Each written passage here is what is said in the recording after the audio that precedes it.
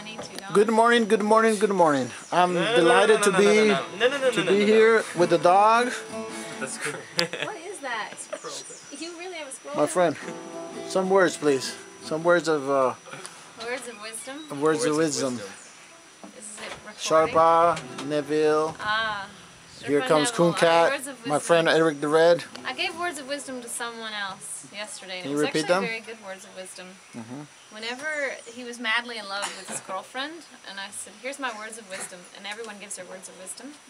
My words of wisdom are when you guys are upset with each other, look within. Look within. Don't look without, look within. No matter what the argument it is, even if it's totally them, the reason that that is happening is so that you can look within. And then you find your compassion. And when you find your compassion, then everything else is healed. Falls into place. Falls into place. Right. And the injury heals itself. And no one else has to fix the injury. How's your experience been so far in these couple days with us hikers coming in here to visit you? Michael and I did this last year, and we're moving into our second season this year. But I've been doing this since I was a child, and it's been fun.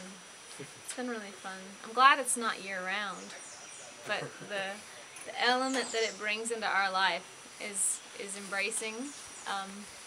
It's humbling. I like that word today.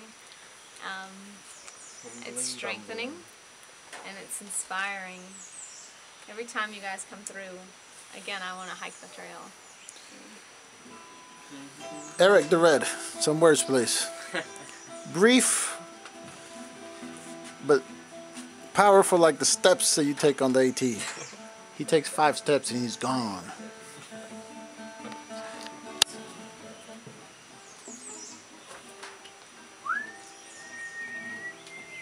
Want to say something? He's doing good. His silence is actually pretty powerful. Cooncat from Maine, but now in LA. Some words, please. In LA.